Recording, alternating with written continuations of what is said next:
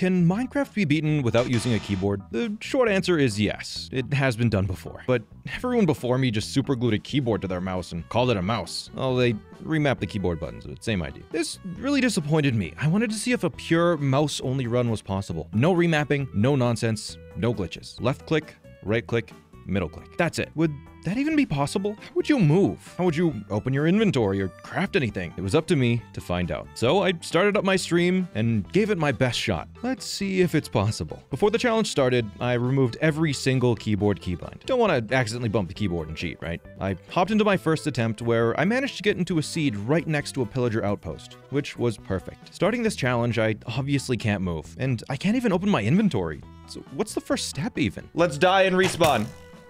Because this isn't good enough. The first step in a keyboardless challenge is figuring out a way to just open the inventory to craft things. Oh my god, oh my god, oh my god. Oh my god. This could be it, this could be it. Don't hit me. Please don't hit me. No! No, no, no, no, no! As far as I'm aware, the only way to start crafting is to already have a pre-existing crafting table, which is why the pillager outpost was so perfect. I just needed the right respawn to get the proper resources near the thing. Oh my god, wait, wait. This is the exact thing we needed. 2, 3. We got it, we got it. Boom, boom, boom. We've made a bed. After 17 minutes of dying and respawning, I had finally used the crafting table to make something. A bed. But crafting a bed just leads to another issue. How do you close out of the crafting menu to use it? The only solution I could come up with was to die. I waited 5 whole minutes just for a pillager to find me and end me. But now I only had 5 minutes to get back to the bed before it despawned. Wait, we could totally get to the bed with this. Yeah, push us. Sideways, push us to the side. Holy crap, this is the one, chat. Yes! Yes! Where's our bed? Where's our bed? Where's our bed? We did it! Oh my god! Oh my god! After much pain, I set my spawn beside the crafting table and could craft anything that was in reach. It wasn't an elegant solution though. After 5 minutes, I really hadn't accomplished anything. It was awful. And then the most important discovery in this entire run happened. Okay, wait, someone in chat just made a suggestion. Oh my god! Touchscreen mode lets you click out of menus. This made crafting significantly easier, and probably cut 100 hours off of this challenge. But I had pressed the escape key and used the keyboard. So I reset the seed to try again. I recrafted a bed immediately, then tried to craft a boat, only to encounter a new problem. Touchscreen mode is so freaking weird. You have to like click and drag to do anything. I can't make a boat because I haven't unlocked it, and I can't type in boat either. As it turns out, it's very awkward separating stacks in touchscreen mode. Make stick. 1, 2. Here, top left of the inventory. Stairs are probably better. Yeah. Stairs are better. Okay. After another 10 minutes, I finally managed to craft boats. This boat endeavor was a mistake. Can you right click from boat to boat? Because if you can right click from one boat to another, then we have something. You can. So you get into one boat and you punch the other one. Oh god, wait. I can't look behind me. I can't get the boat! Not only can you not punch boats behind you, but you can't even get out of the boat you're in without some way to destroy it. So boats really weren't the play. And it was back to the drawing board. The pillagers were getting really annoying, so I scrapped that seed and tried a different one that started in a spruce village, which also has crafting tables in certain houses. Since I couldn't move and couldn't easily die with this one, I just reset the seed for 20 minutes until I spawned next to the village fountain. Wait, we might be able to use water to move there. We need to get to that house. We're getting closer. Please be the crafting table house.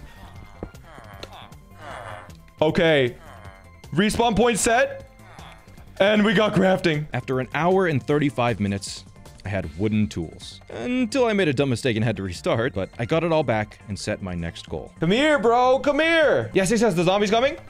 Come here. Yeah.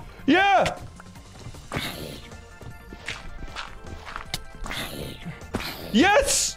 Wait, we'll let the zombie do it. The zombie died! Or the golem died? The zombie killed him! We have iron! Let's craft the bucket. If we can just get to that. Can we reach the fountain water, maybe? Oh my god, wait.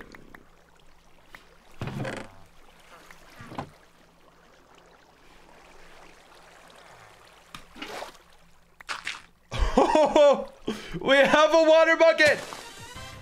We have water! With just 2 hours of problem solving, we had figured out how to open and close my inventory, craft, and found a reliable way to move around. It was very slow, but it was a start. Using the water bucket and slabs, I could really move anywhere in the overworld I wanted, as long as I was extremely methodical with my movement. If I got stranded anywhere without my water bucket or a crafting table in my hotbar, I was screwed. I couldn't just hide out in this village the entire challenge, so it was time to embark on an adventure. One that required immense patience. It took me 2 hours to travel 800 blocks to another village that was conveniently nearby, and this village was far better than the first. It had a blacksmith. It's right here. Oh god, oh god, oh god, oh no. Okay, we're fine. There's a chest around here somewhere. There it is! A chest! Looking in this chest, what would you guess was the item I was looking for? The apples? The gold? No, of course not. But it's not the iron or the obsidian either. It's the saddle. This saddle would be my salvation. Not for riding horses, but for riding pigs. I needed a few more items before it was useful though, so I killed the golem here too to make an extra bucket and a flint and steel, found a carrot in the farms, and only needed string to solve all my problems. So I just had to wait until night for spiders. In the meantime, I set up a very messy trading station with the villagers, using fletchers to turn sticks into emeralds. This sucked, by the way. Remember, touchscreen mode was still on, and unfortunately, the fastest way to craft was to click and drag 4 sticks at a time. I spent the rest of my day demolishing every village house for wood, and began trading with the toolsmith for some better tools. As that Minecraft day ended, I had one major dilemma. I had real-life dinner plans. I couldn't just leave Minecraft running, right? So, to quit out of Minecraft, I waited 5 minutes for an autosave and unplugged my computer. I started the stream the next day, rejuvenated and ready to beat this thing. I spent another 2.5 hours cutting trees, crafting sticks, trading emeralds, till I had diamond tools. During this time, I also collected the 2 string I needed for a fishing rod, but you're not gonna like how I had to get it. I'm sorry, Chad, it must be done. I need the string. It was all for the string, chat. I decided it was too dangerous to let mobs spawn at night, so my only choice was to sacrifice the village cats. We turned cats into a fishing rod. It's the beauty of Minecraft. With the carrot on a stick ready to go, and a saddle itching to be used, the only thing left was to locate a pig. Come here! Does he not see it? Come here. Yeah! Yeah! We're on the pig! Woo! This is a sprint compared to what we had before. Oh my god. There's no durability usage? If you don't right-click, it doesn't use durability. After 8 hours of gameplay, I finally had a reliable, easy way to move around. That didn't mean the challenge was over yet, though. It was only the beginning. I still needed ender pearls, I still needed to enter the nether, and I still needed blaze rods. But most importantly, before all else, I needed to give our new companion a name. We're naming him Refrigerator, because our refrigerator is in fact running. For the ender pearls, I decided killing endermen was too dangerous, and trying to trade with piglins was a death sentence. So I figured I would wander around the overworld until I stumbled upon a brewing stand to trade a villager for ender pearls. While exploring, I happened to find a ruined portal, which I harvested a bunch of obsidian from to use for later. To make my journey a bit faster, I did start using the boost with the carrot on a stick a bit, but I had plenty of carrots and could just attach a new carrot whenever I needed, as long as I left the spare crafting tables in my hotbar. Now we have a regular fishing rod. Wait a minute. Where's my crafting table? Now, luckily, all wasn't lost yet. I still had a water bucket in my hotbar, so I started to use that. Until... Where did my water go? I had a rare visual bug, a ghost bucket, that displays the contents of a bucket incorrectly. I didn't even have water anymore. No pig, no water, no movement. Remember, I couldn't use my keyboard here, so I can't get off of refrigerator or drop any items. And refrigerator wouldn't move at all without a carrot on a stick. In a moment of weakness, I tried to dismount refrigerator by killing it. I shot arrows into the sky, but they only hit me, which knocked some sense into me. I know these are dire circumstances, but taking refrigerator's life after all we've been through? Despicable. Instead, I realized I could use the bed to get off of fridge, so I waited till night and hopped into bed. I didn't want to risk any mob spawning, so I let the sleep animation finish and started the next day. Hopefully, by the time I woke up, I'll be just close enough to reach the water source. The pig is pushing me.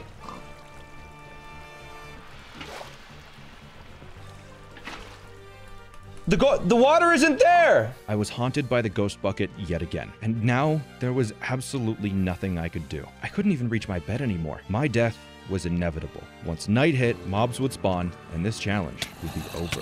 Or I could take things into my own hands. I wasn't gonna let a stinking zombie ruin my run, so I did the unthinkable. I looked straight up and fired an arrow. I respawned on the bed, and immediately, something caught my eye. The crafting table. It was right there, closer than almost every other item. If I could just make it there. And lucky for me, the water that almost ended this challenge also saved it. I dug a channel, rerouting the flowing water to push me directly into my items. What's in our hotbar? The crafting table! With the crafting tables back in my hotbar, I was able to recraft a carrot on a stick, remount refrigerator, collect my things, and save the run. A mistake we will never make again, chat. Soon after that, the universe rewarded my perseverance with an igloo that had a basement, one of the few Minecraft structures containing a brewing stand. So I dug down, grabbed it, and oh wait. How do I get back out? Nah, I'm just messing with you. Pigs can climb ladders. There was a village nearby too, and after a quick 2.5-hour trading session, I had 3 stacks of ender pearls. There was nothing left in the overworld now. I had to enter the nether to collect blaze rods. Using the obsidian I collected on my adventures, I built a portal. I didn't light it yet though. I had a tough decision to make. If I entered the nether and traveled around using Fridge, it was almost a guarantee that he would somehow perish into a pork chop while pursuing blazes. We had built a strong bond on our grand journey thus far, and I just would be devastated if we lost him. I made the difficult decision to leave him behind. I would be entering the nether and navigating to the blazes completely alone. So I lit the portal and went for it. Okay, we're in a fortress. I'd made it to the nether and right onto a fortress. First try. Without Fridge, I only had a few methods to move around. I started by placing boats, then destroying them with the flint and steel, which did work, but I got too impatient and just started whipping pearls until I located a blaze spawner. I'm pearling in. No fear, chat. Nope, sometimes you just gotta go for it, chat. Killing blazes was a terrifying experience. Without Fridge around, I was a sitting duck. One wrong move and I could get trapped next to a blaze and burned to death. This is so dangerous. I should not have done this. I got myself trapped in a corner with 6 blazes just out of reach. I regret this immensely. My shield is almost broken. With only moments left before my shield broke, I built a defense as fast as I could, and by some miracle, was still alive. After that, I employed a much safer strategy of opening a door, then bowing blazes down, until there was a buildup of rods. I pearled in, I pearled out. Once I had secured 6 rods, I pearled back to my portal and re-entered the overworld. We're fine, we're making it out. Okay.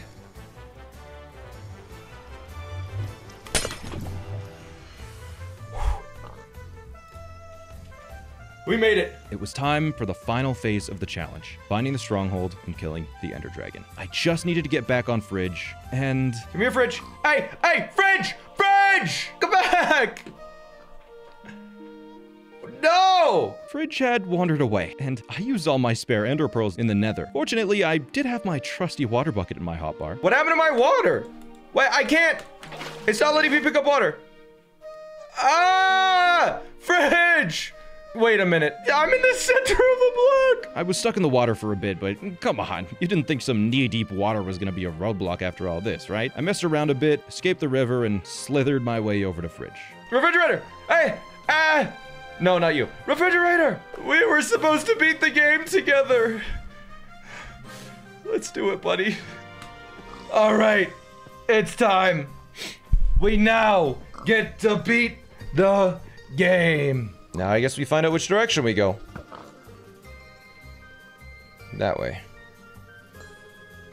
Nice. On the way there, I sheared some sheep for some wool to kill the dragon with, and after about an hour or so of wandering around, I located the approximate area of the stronghold and began to dig down. Very carefully, mind you. With that, the only remaining thing to do was beat the game. Go, go, go, go, go. We got this. Is it parching? It's parching right now. Okay. That's interesting, and I need to run away before it runs into me and I just immediately die. Wait, that's a perch. This side.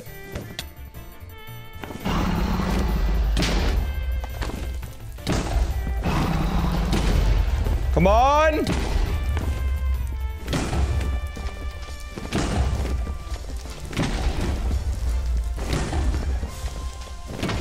Let's go! Let's go, wait! Wait, no! Refrigerator, I can't get out! No! No! We left refrigerator!